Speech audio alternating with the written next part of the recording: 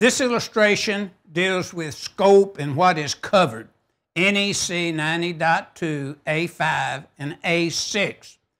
The purpose of this change is a new subdivision has been added to clarify that installations supplying shore power to ships, watercraft, marinas, boat yards, but it also includes monitoring of leakage current, which is covered by the National Electrical Code. Now, first off, this article and section will monitor leakage current, where it's dangerous to people and water and so forth.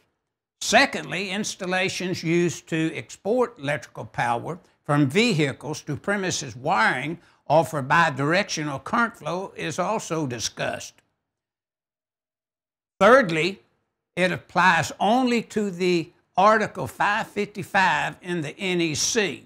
Now, I suggest when you deal with this subject matter, see 555.35b in Article 555.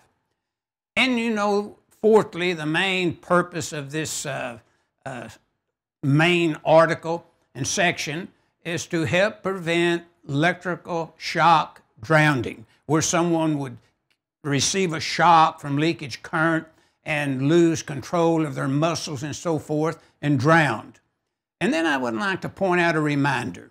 Also see 90.1a is in Apple for the purpose, and 90.2b5 as well as 90.2b is in boy 6, which is scope and covered. And this kind of brings this together so electricians, inspectors will understand exactly what this 90.2A5 and A.6 applies.